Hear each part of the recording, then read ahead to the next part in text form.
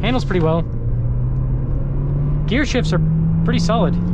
Hey everyone, it's Ben Hardy here, and in today's video, we'll be reviewing a 2022 Jeep Renegade Trailhawk. First and foremost, though, a huge shout out and thank you to the large mailer Jeep Chrysler here in Provo, Utah, for giving me some time with this Renegade. I'm going to include a link to their inventory in the description down below where you can check out this Renegade. It is available for sale right now. And then on a side note, if you want to save time and money the next time you purchase a car, link to my car buying guide in the description down below as well. Let's get into the video.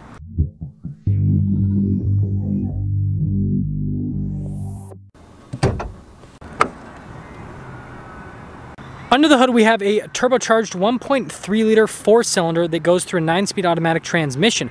Fuel economy is 22 around town and then 27 on the highway, with power outlets being 177 horsepower and then 210 pound-feet of torque.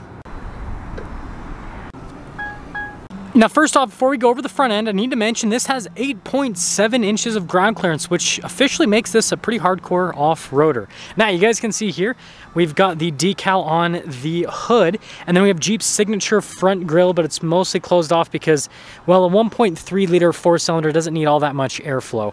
And then you can see here with the headlights, you got halogen lights, and then notice the little turn signal down below, and then you got the fog light down below that. We got the red tow hooks, which also make this a hardcore off-roader. And then look at the front bumper, how it's been sculpted for approach angle. And yeah, overall, sorry about my shadow, but there's the front end. Coming on the side here, we've got 215mm tires wrapped around 17-inch wheels in the front and in the rear. And you guys will notice that the wheels have that kind of like off-roader type appearance because you have the silver on the top and then kind of like some matte coloration as well all around. And yeah, so again, like I said, it has that off-roader type look. Now this has all-terrain tires. They're very skinny. They're basically Prius tires, but they are technically all-terrain tires nonetheless. And you know, although this is a Jeep, we have got independent front suspension, unlike the solid axles you get on a Wrangler. And you guys can see here with the fender flare, and then notice how that continues all along the side. You got the Renegade badge with the red outlining, blacked out mirror, trail rated badge, trail rated 4x4 badge to be exact. And well, here's the full side view. So here's the key fob. We have our unlock function, our lock function, remote start, and well, that's pretty much it. Pretty simplistic. Now we do have a hatch hydraulic in terms of the opening, so you just press it and then it pretty much does the rest of the work for you. Now storage space in the Renegade is actually pretty solid. Again, it's a pretty small SUV, but it's got quite a bit of storage space. You got the spare tire underneath, and it's actually an off-road tire. Wow, that is cool. I mean, that makes this officially an off-roader where you have a spare that you could use on the trail. And then you just pull that down. There you go. Now finishing things up with the rest of the rear, we've got the little squared off taillights, which are pretty cute looking. And then you guys can see with the red tow hook, or recovery hook rather, down below. 4x4 badge, Trailhawk badge on the other side, Jeep badge in the center in gray. And well, there you go. Now here is the door panel in the rear. You guys can see here with the padding, pretty simplistic from a design perspective. And you guys can see here with the seats, notice here again with the padding, got the red stitching all throughout. And then popping in, there's the legroom. Wow. Lots of headroom because it's very boxy. Got a little storage space right there. USB, and then you can see the little power outlet down below. And, well, this is kind of interesting. So there's a little strap here that you pull, and then you pull that forward, and wow, that's the most interesting cup holder armrest situation on the planet. Let's head to the front. Now here's the front door panel. You guys can see again with the padding here. We've got all of our window controls here. Notice the front two are automatic, and the mirrors do have blind spot monitoring. And then we got the little Jeep there on the speaker, which is kind of cute. And then here's the front seat. Again, you can see here with the padding, notice it says Trailhawk down below, and then you can see the stitching here all along the side. And look at the bolstering here as well. And then you got your power adjustments on the side, pedal layout down below, and then look at the floor mat. Little light control right there, and then the red coloration around the vent. And let's pop in.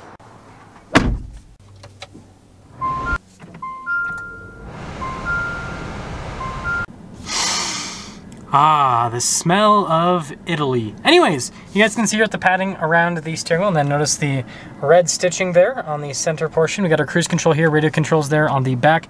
Controls for the center stack, and then you guys can see the voice command phone control situation. Turn signal stalk, windshield wiper stalk, and also the stop start button. Kind of funny looking. Anyways, there's the steering wheel. Now here's the center gauge cluster. You guys can see that you've got analog gauges on either side. You got the screen here in the center, which shows you stuff like tire pressure, but in bars instead of PSI. Come on, this is America. We don't do things in bars. Anyways, other than that, you can see the other bits of info throughout. Pretty self-explanatory stuff, and there you go. Now here's the center infotainment system. First off, if we pop it in reverse, we do have a backup camera with trajectory lines that turn with the steering wheel. And then as for the rest of the infotainment system, we've got dual zone climate controls.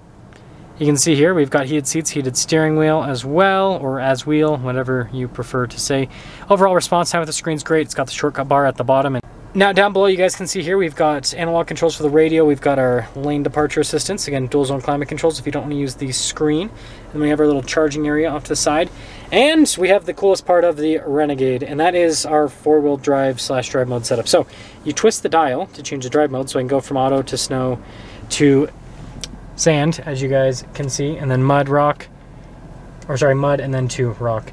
And it'll let you know what you have to do to get into each of the drive modes there within the screen. And then you guys can probably tell we have hill descent control, four-wheel low, and then four-wheel drive lock. So like, this thing's set up for off-roading.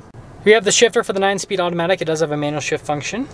Notice here we've got the parking brake, turn off stability control, and auto stop start right there. And then we have our cup holder situation. And then we have, well, the armrest situation, and it also does double as a center console. We have a Jeep grab handle, because, well, Jeep, right? And then there is the glove box situation, and you guys can see here with the vents at the top. And then just, it's very tall because, again, boxy design. So here's the window sticker for the Renegade Trailhawk, and guess what? Everything that you guys saw pretty much was standard equipment, which is pretty cool. Only option on this is the paint and then premium leather trimmed bucket seats.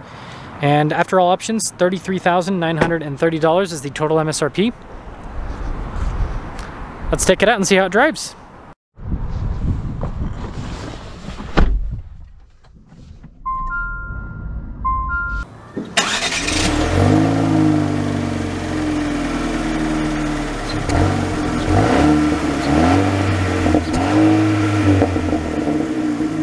Let's talk about visibility before we set off. Here's your visibility of the hood. Both the mirrors, which you can do at blind spot throughout the rest of the rear. And let's set off. So, setting off here in the Renegade Trailhawk. So first off, in terms of seat comfort, it's actually really solid. These leather seats definitely feel nice, that is for sure. It's over 100 degrees outside, and you know, I'm not boiling in them, so I think that's a pretty big positive. This is kind of a weird comment to make. I said earlier I have the I can smell Italy, but obviously this is manufactured in Italy, and it reminds me of the Dodge Journey in terms of the interior smell. Like, it gave me nostalgia for when I worked at Dodge and sold Journeys. I'm serious. You know, that was my tripod. I know it's a really weird thing to say, but yeah, I guess if I want to bring back the old days of selling Journeys, then I gotta just hop into a Renegade. Other stuff, ride quality is really good. That's a big plus. Interior's pretty quiet, and I'm not in four-wheel lock or anything like that, so it's gonna send, it's gonna be like a front-wheel drive vehicle basically. It's gonna send power to the front wheels. Wow, definitely feels turboed.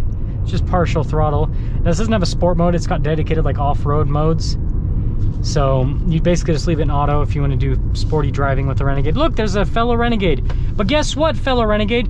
We are a Trailhawk. I have 8.7 inches of ground clearance, you don't. What's the saying the kids do?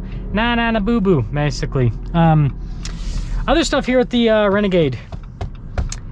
It feels big inside here. It's like a little car, but it has like that Mini Cooper feel. Like, it's very open. It seems like that's, I don't know, like a British and Italian thing to do with vehicles, is just to make them feel open. I don't know why that is that they do things that way, but I mean, if you want like a more open interior, then, well, the Renegade definitely gives that to you. The steering wheel definitely has an interesting feel to it. It definitely has that like cowhide texture. So if you like that cowhide texture in your hands, well, the Renegade does not disappoint. Other stuff while we are waiting here. Wait, never mind, we're not waiting anymore. Is that, well, we get to see how fast it is. Handles pretty well. Gear shifts are pretty solid. Now, it's not like insanely quick, but for the size this is, for the segment this is in, this is solid. Very solid. So yeah, we'll get into setting things up. So is the Trailhawk real off-roader? Well, Jeep, if you want to send one of these out to me so that I can test this out, then I can definitely give a yay or nay on that. But I mean, it's got 8.7 inches of ground clearance, and it's got you know, four-wheel low and everything. So I think this would probably be able to crawl up quite a bit. 8.7 inches is no joke. Other than that, I think it looks great. I like the interior. The price point is, this is a very affordable car, especially again in today's market where everything is almost $50,000 and gas prices are, well, coming down, but still very expensive. This is a very economical off-roader. So yeah, if you want the off-road looks, but you don't want to pay for off-road price and gas mileage, then that's what this Renegade Trailhawk gives you. Let me know what you think about it. That's gonna sum things up for our video with this Renegade Trailhawk. Again, a huge shout out and thank you to the Large Miller Jeep Crest here in Provo for giving me some time with this Renegade. Check out them, try in the description down below. I'll see you.